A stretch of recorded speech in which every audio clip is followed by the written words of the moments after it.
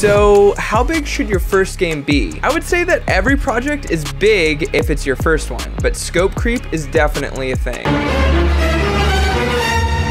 So I mean, like, how big should it be?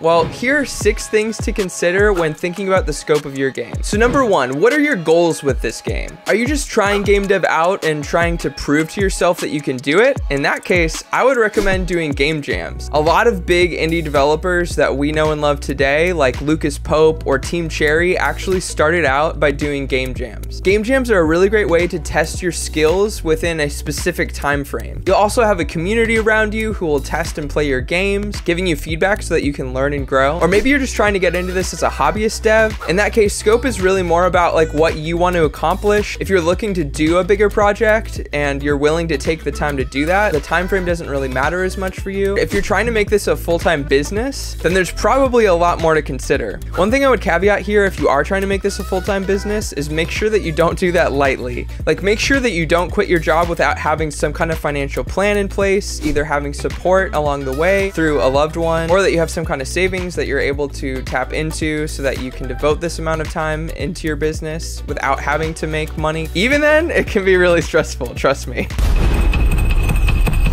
So in that case though, there are arguments to be made for either making smaller games or making bigger projects. I would say for starting smaller games, there's a little bit less risk involved. The turnaround time can be a little bit tighter. You don't have to spend years and years and years on one project. Some smaller indie games like this that I'm talking about are like Ape Out or Getting Over It or Papers, Please. Something kind of along those lines that could take you anywhere from a couple months to maybe a year and a half to create. I would say the downside to smaller games is that you're probably going to be making a little bit less money. Wow! Whereas if you make a longer game project, you're going to be spending years and years making this game. There's a lot more riding on whether or not that game is successful. So second thing to consider are, what are your strengths? I lift things up and put them down. Some really great advice that I've heard is focusing on your weaknesses first. That way you're developing those a little bit further and then bring out the big guns, your strengths.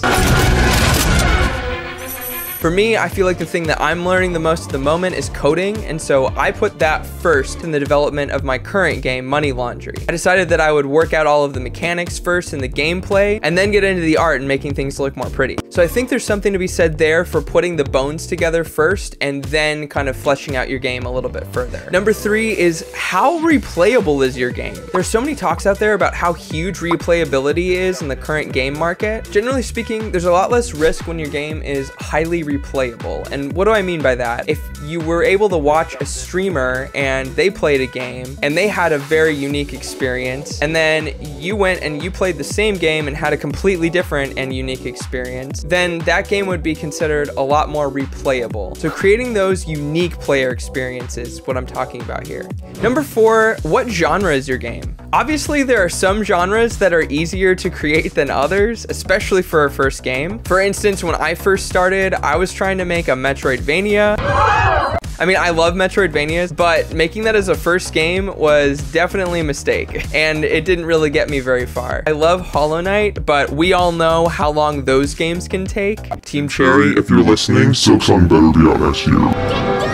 So I would definitely recommend for a first game trying to find a genre that you can wrap your head around, something that maybe you enjoy playing. I mean, like I was saying in my previous point, games that have more of a unique player experience, more replayability, games like simulators, RPGs, strategy games, sandbox games. All of those genres seem to be pretty good for indie games. Number 5, I would recommend trying a demo-sized version of your game first. You're gonna see what works, what doesn't work, what you should change. I would also recommend here focusing primarily on your core gameplay loop. This can also help you determine whether or not to stick with the game. I was working on a demo before I got into my current project and decided not to continue with it. Since it was a demo and not years of work, it was a lot easier to let it go and pivot to a different project. So prototyping is a really good way to start out. Number 6, I would say look at other indie games.